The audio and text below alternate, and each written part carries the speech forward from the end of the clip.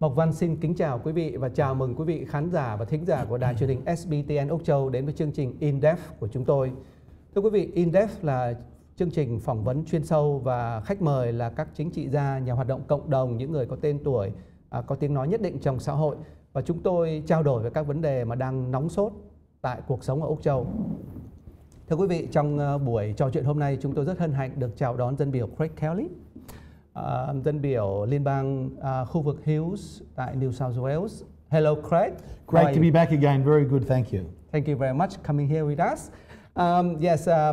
This is a regular feature of ours, and every week we talk about issues that affect us, Australians people. And it's been another big week again this week as well. Yes, so big week again. So plenty to talk about. Plenty to talk about. So let's fire up with the Melbourne Cup. Okay. So what did you do? Look, the Melbourne Cup is a unique feature of Australian culture. I think we're the only nation in the world that actually has a public holiday for a horse race. The other year when Parliament was sitting during the Melbourne Cup week, we actually suspended Parliament to stop and listen to a horse race. Now people overseas think this is crazy, but the Melbourne Cup is part of our tradition going back well over 100 years.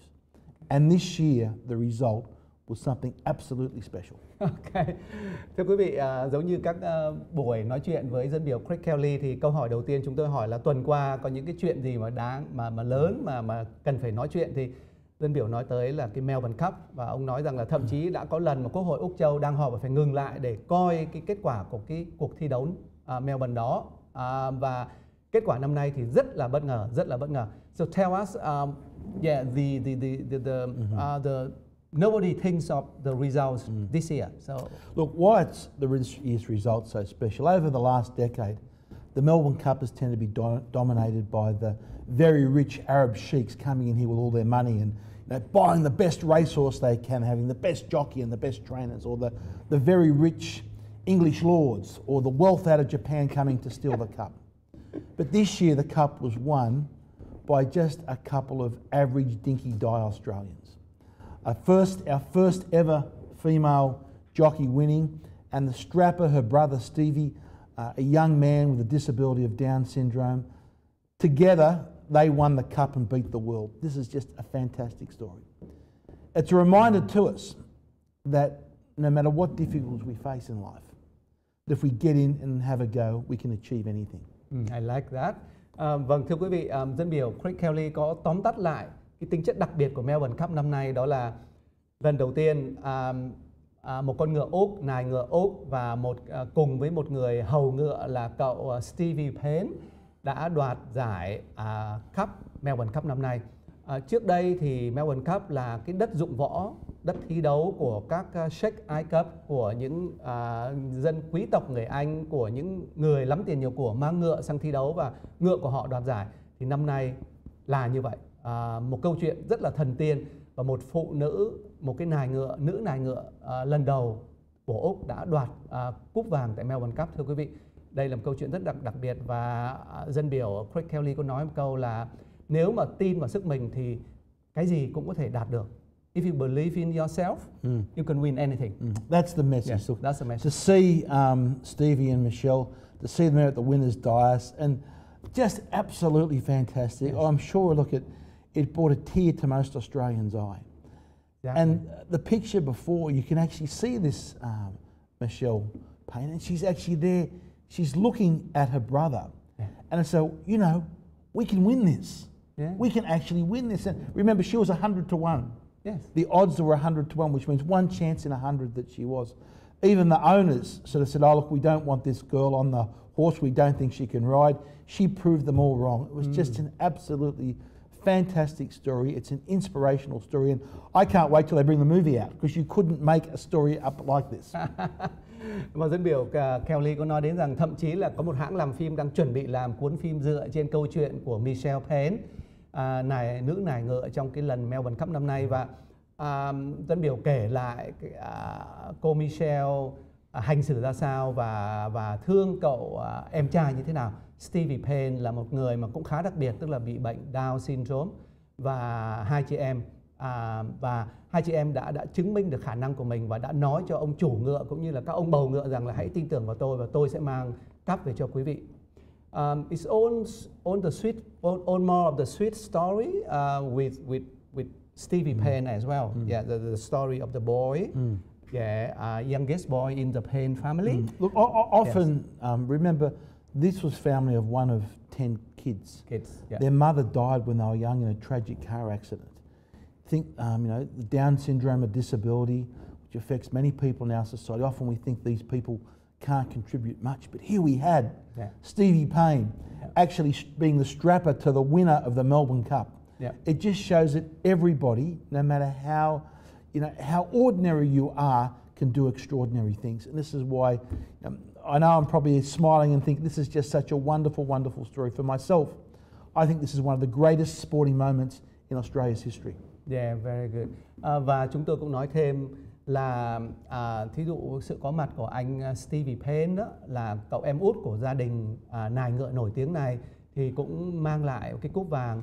Và đây là cậu ta bị bệnh Down syndrome, và cái đóng góp của cậu và cái hoạt động của cậu trong Melbourne Cup đã làm cho cái sự kiện thể thao này thêm cái sự hứng thú, và đây là một câu chuyện mà dân biểu Craig Kelly rất là quan tâm. And it's all the more important that we should also mention that your son Trent also have some kind of yes. My son was born with Down syndrome now 19 years ago. 19 years ago. And it makes you really understand and appreciate that everyone is unique, everyone had these values, and to see Stevie Payne pull that off, that's just fantastic. Yeah. Và thêm một chi tiết nhỏ nữa thưa quý vị, đó là con trai của dân biểu Craig Kelly tên là Trent, thì cũng có cái bệnh Down syndrome, và anh ấy năm nay 19 tuổi. Và phát biểu của dân biểu nói rằng là mỗi một người đều có khả năng đóng góp, mỗi một người đều có những khác biệt riêng và đóng góp cho cuộc sống này thưa quý vị. Đó là câu chuyện chúng tôi vừa mới trao đổi xong. Yes, I've been reading a lot of stuff about the cup, about the family, and Stevie Payne, Michelle Payne. I've been writing it for the newspaper, for the bi-weekly newspaper of our company as well. So it's wonderful. It's really wonderful. Shall we move to the climate change topic? Yes.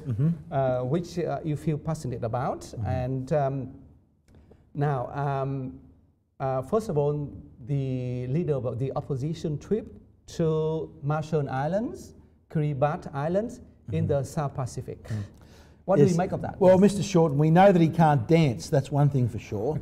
But look, Mr. Shorten went over on a trip trying to emphasise that these island nations are going to drown under rising seas from climate change. Look, unfortunately, he hasn't done his homework. The evidence is, as I think it's Professor Tench of the University of Auckland has documented, that over the last 50 years, these islands are not sinking, they're actually expanding. And the reason is that they're coral atolls, where atoll actually almost sits on top of the ocean and rises and floats, or rises and sinks, more as the sea level rises and sinks. That's because the atoll is formed by the breakup of the coral, and the breakup of the coral goes onto the shore, the wind erosion takes it away, so they rise and sink. The idea that they're going to sort of sink under the sea is just a complete and utter nonsense. Yep, excellent.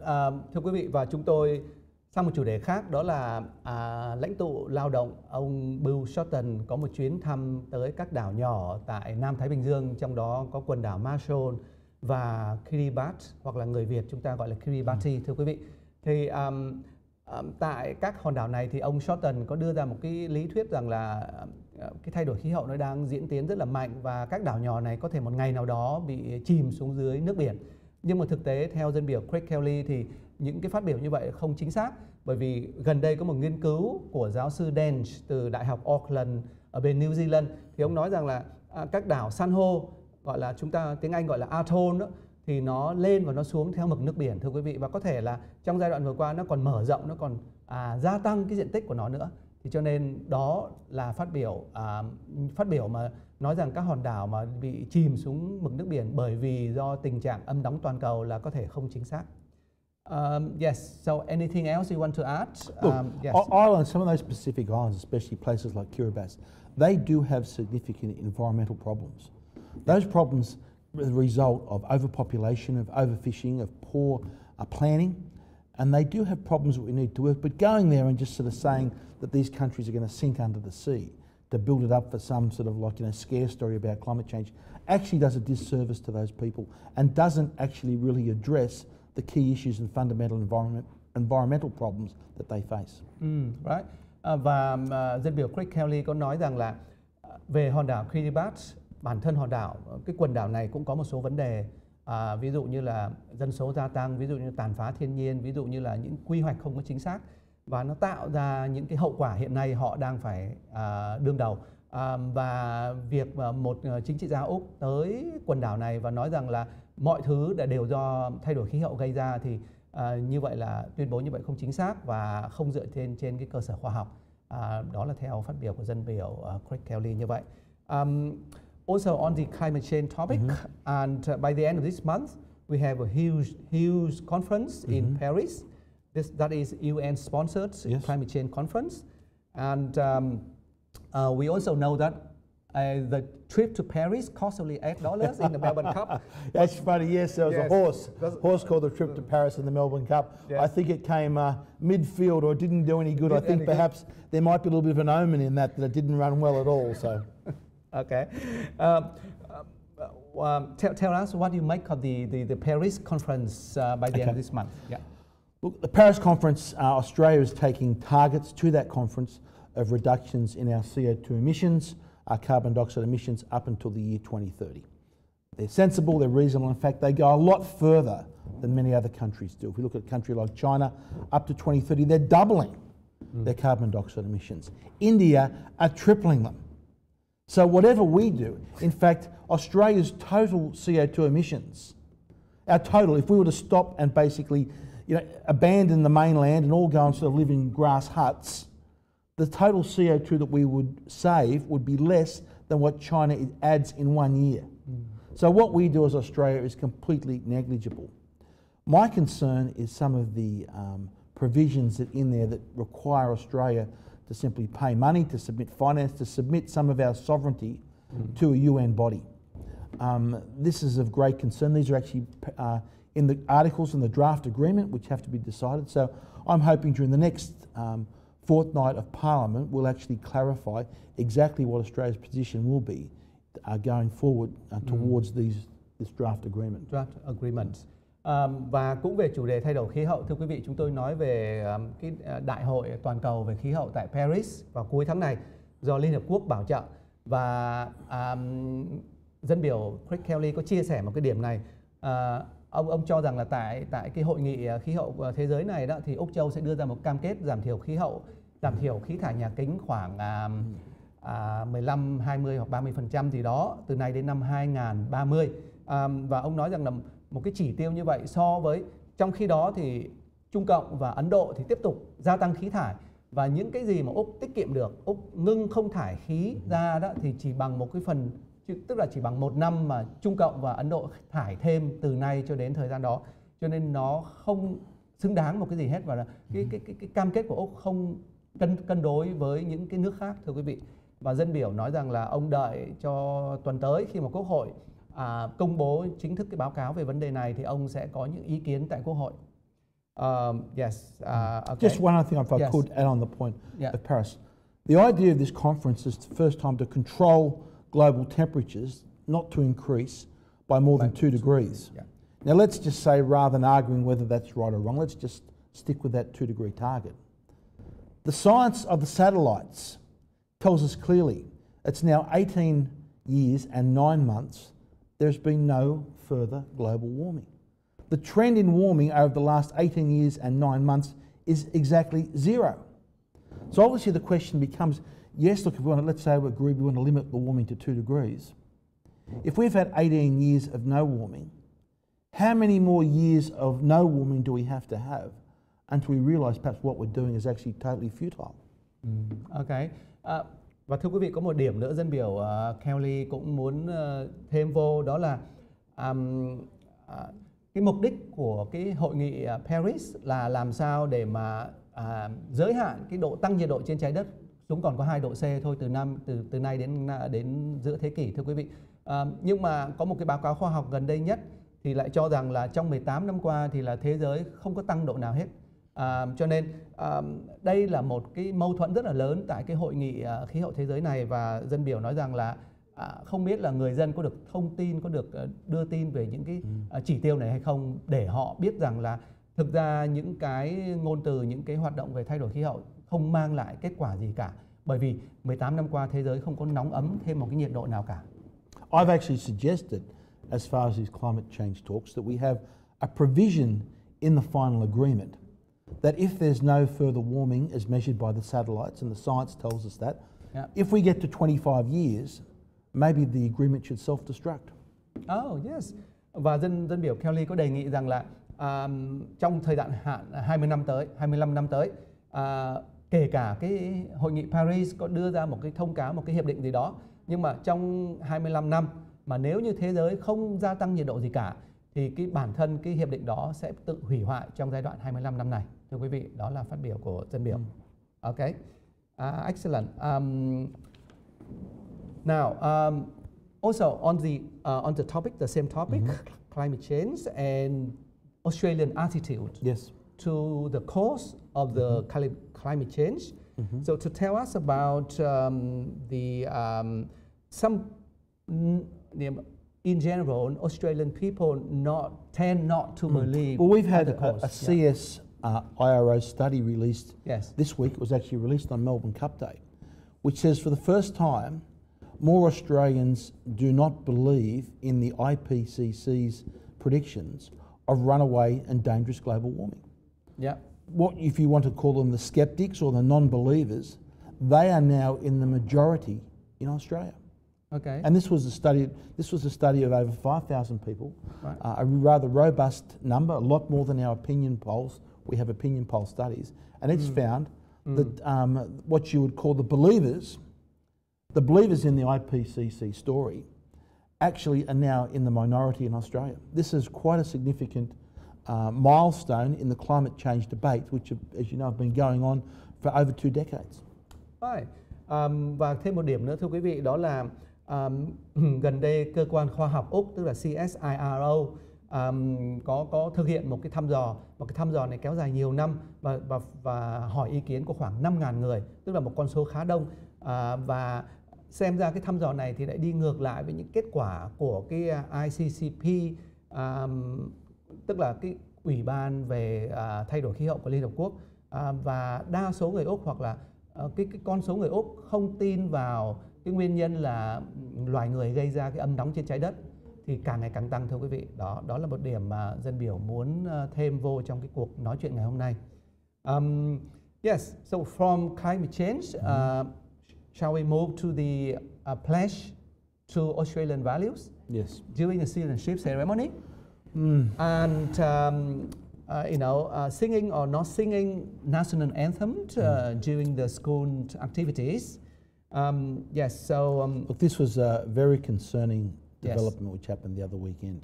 Yes, where one of the Islamic groups, the more radical Islamic group called Hezbollah, a group that's actually been banned in many countries overseas, had a conference, and one of their spokesmen got up and basically said that new settlers and new migrants to Australia shouldn't have to swear allegiance to our nation, and our kids shouldn't sing the national anthem at school. This is just completely, off with the ferries. This is completely against everything that we stand for as Australians. All right. We ask, we're the most successful multicultural nation in the world, bar none.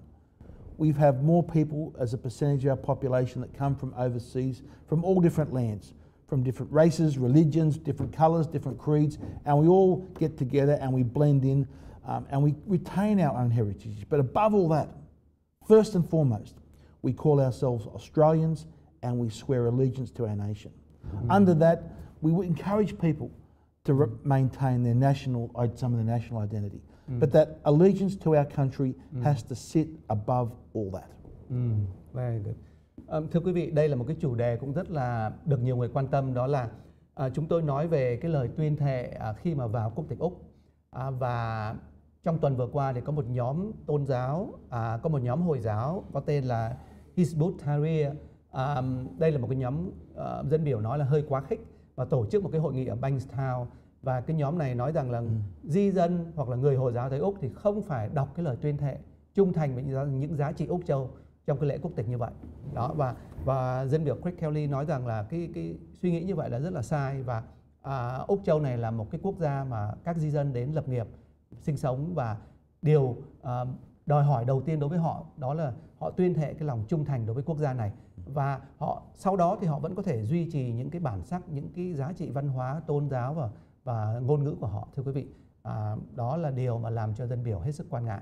In fact, if I could say, our Prime Minister, I think, said it very well and very eloquently, as he often does. He says, there are plenty of other countries in the world. If you're not happy about living here, if you're not happy about swearing allegiance to the Australian nation, there's plenty of other countries that you might be interested in taking you. Right. Và dân biểu Craig Kelly cũng nói thêm một ý rằng Thủ tướng Úc Châu có nói một câu như thế này, tức là trên thế giới có rất nhiều quốc gia quan tâm và có thể muốn nhận quý vị nếu quý vị cảm thấy rằng không thể nào đọc cái lời tuyên thệ đối với giá trị Úc Châu trong cái buổi lễ quốc tịch chẳng hạn, thì quý vị có thể chọn một cái nơi khác sinh sống nó phù hợp hơn, và có rất nhiều quốc gia sẵn sàng đón nhận quý vị. Very good. Now, also talking about children or pupils singing national anthem. What's wrong with that? And why a group of Muslim pupils in Victoria opted out during the national anthem section? Very disappointing, very divisive. Again, our national anthem should be above all this. There shouldn't be an option for kids to walk out on the national anthem when it's playing. This actually causes division in our society. I think the teachers at that school did a terrible decision, a terribly wrong decision. We want to see our national anthem is something that should unite us all. And to think that, some group of kids don't have to sing it and some groups do, this actually undermines our society, it undermines our multicultural society, and is really a very adverse step. And I hope we learn from this example and it just never ever happens again. Yes. Thêm một điểm nữa chúng tôi trao đổi đó là cũng có một câu chuyện là một nhóm học sinh Hồi giáo tại một trường tiểu học ở Victoria, trong giờ hát quốc ca tại trường tiểu học thì là các em này đứng dậy và đi ra chỗ khác, hỏi tại sao, là bởi vì nó không phù hợp với phong tục, với truyền thống của người Hồi giáo. Thưa quý vị, tức là các em này không dự cái giờ quốc ca của Úc và không hát. Thì dân biểu Craig Kelly có phân tích rằng điều này nó gây chia rẽ rất là lớn, và quốc ca Úc Châu cũng như là lời tuyên thệ trung thành với giá trị Úc đó, thì đó nó nằm trên tất cả tín ngưỡng, tôn giáo, sắc tộc của mỗi sắc dân, và khi mà định cư sang Úc, đến Úc thì đây là những cái đòi hỏi căn bản mà người di dân cần phải theo. If I just could also add on that, I go to a lot of citizenship ceremonies where new citizens come and actually take the pledge, we sing the national anthem. I go to a lot of multicultural events with different communities. And I found it's at those citizenship ceremonies where the national anthem gets sung with the greatest of gutso. Those new Australian citizens, they get that Australian flag and they wave that Australian flag because they're proud to be part of our nation. And that's what we want. That's what we want to encourage. Yes. Và dân biểu Craig Kelly có kể rằng là ông đã đến dự rất nhiều buổi tuyên thệ quốc tịch và đến các trường đại học, các trường học thăm giáo viên và học sinh. Thì tại những cái buổi mà tuyên thệ quốc tịch cho công dân mới của Úc đó, thì ông thấy là người mà vẫy cờ Úc nhiều nhất và hát quốc ca Úc mạnh nhất đó là các di dân mới được công nhận quốc tịch Úc. Thưa quý vị, đây cũng là một cái ghi nhận rất hay của dân biểu Craig Kelly. And that especially applies with many of the Vietnamese community events that I go to. They always play, no matter what the event is, the national anthem always gets played first, and everyone gets up and sings it with great gusto, which is fantastic to be part of. Và dân biểu cũng nhắc đến những cái buổi sinh hoạt cộng đồng của người Việt tại Úc, thưa quý vị, thì bao giờ cũng hát quốc ca Úc Châu và quốc ca của Việt Nam Cộng Hòa. Và ông ghi nhận rằng là cái phần hát quốc ca Úc Châu đó thì mọi người hát rất là hăng hái, rất là nhập tâm, thưa quý vị, và đây là một cái điều mà rất là hay và ông muốn chia sẻ với khán thính giả của SBTN Úc Châu. So the last topic, shall we talk about GST? Yes. Because the media, politicians are talking about it, and I've been reading quite some stuff online about that. So what is your view on GST and in tax system general? A couple of just general points that need to be made. Firstly, our government now, we have to find about $14 billion every year to pay the interest on the previous Labor government's debt, on their borrowings, on their reckless spending, on their grand schemes like pink bats and all their cost blowout on almost every different portfolio you can see. We have that debt. Yeah. And we have an interest bill which is $14 billion. Yeah. So as the government, we now have to find $14 billion worth of cash just to pay that. Now the GST at the moment at 10% raises $52 billion. Yeah. So our first priority of government, I believe, we're perhaps going about this the wrong way, we should be looking at what expenditure can we cut. Yeah. There's no point government continue to spend. It's very easy for government to say, we need more revenue, we need more taxes, we need to keep spending. We have to work out what government revenue we can cut, and we need to work out how we can actually pay for the borrowings and the interest payments on the previous Labor government's debt. And remember, this nation, even with the budget cuts that we've made, we're still borrowing close to $40 billion a year. That's something like, you know, almost $100 million every single day of the year that this country gets deeper in debt in, which pushes our interest bill up. Right. Now, what we could do if we just said, rather than put the GST, we could have, rather than increase, say, the GST from 10% to 15%, why not have a 5% Labor debt levy and add 5% onto everything the GST applies to now, and if we had that for 20 years, we might get around to paying the interest and paying back all Labor's debt. This is the financial difficulty that we are in as a nation because of the reckless spending over the past 6 years of the Labor government. Right, okay. So it hits up now. Okay, interesting. Thưa quý vị, chúng tôi có nói đến chủ đề GST và có nên tăng thuế GST ở Úc không và nên cải tổ hệ thống thuế ở Úc ra sao. Thì dân biểu Craig Kelly nói khá dài và ông nói đến cái di sản của các chính phủ lao động thời trước đây để lại, bởi vì là lao động thì chi tiêu nhiều quá và để lại những cái khoản nợ, và hiện nay để trả nợ thôi thì Úc Châu một năm phải kiếm 14 tỷ Úc Kim, thưa quý vị. Mỗi một tháng thì cỡ khoảng 100 triệu đô la để trả cái lãi suất tiền nợ. Ông nói rằng là với cái GST 10% như hiện nay thì mỗi năm quốc gia thu về được 52 tỷ Úc Kim và không đủ để cho chi tiêu. Và cho nên dân biểu Kelly có nói đến là chính phủ vẫn hiện nay chính phủ tìm mọi cách để giảm chi tiêu, nhưng mà thực tế là chính phủ vẫn phải vay nợ thêm để mà bảo đảm có những chương trình chi tiêu thường kỳ trong cuộc sống, ví dụ như an sinh xã hội, ví dụ như quốc phòng, ví dụ như là tìm việc làm, thưa quý vị. Important point to make on the GST is that as government we do not have any money ourselves. The only way we can get money as the government is through taxes or borrowing. Now, at the moment, the governments over the past 6, 7, 8 years have been doing a little bit of both. Yes, we've been taxing, but we've also been borrowing money. Now, we can't continue to go on borrowing money forever and ever and ever. There has to become a time when we cap the borrowing, we bring the budget back to surplus, and we start paying that debt down. Now, the previous Liberal government under John Howard did that. It took them almost a decade to pay off the previous Labor government's debts. At the way we're going at the moment, it's going to take us longer than a decade, but we need to do it through growing the economy, creating more jobs, rather than actually raising taxes. Okay, that's your point of view. Và dân biểu Kelly có nói đến quan điểm của ông là ráng mọi sức không nên tăng thuế và làm sao đó giảm chi tiêu để mà giảm bớt hoặc là chữa cái thâm thủng ngân sách, thưa quý vị. Bởi vì là ví dụ như chính phủ Howard thì phải mất tới 10 năm để chữa cái thâm thủng ngân sách của quốc gia, và hiện nay chính phủ hiện giờ thì cũng có thể phải mất từng đó thời gian, thưa quý vị. Còn cái chuyện mà thuế và chi tiêu của quốc gia là một cái chuyện rất là hệ trọng và nó ảnh hưởng tới túi tiền của mỗi gia đình, thưa quý vị. Đó là phát biểu của dân biểu Craig Kelly. We looking forward talking to you by next weekend with all the hotly contentious issues you mentioned, and as always, love to talk to you all the time. Great to be here again. Thank you so much. Thank you. Thank you. Thưa quý vị, vừa rồi là In-Depth, chương trình In-Depth của đài truyền hình SBTN Úc Châu với Mộc Văn và dân biểu Craig Kelly. Cảm ơn quý vị đã theo dõi và xin hẹn gặp lại quý vị trong những tuần sắp tới.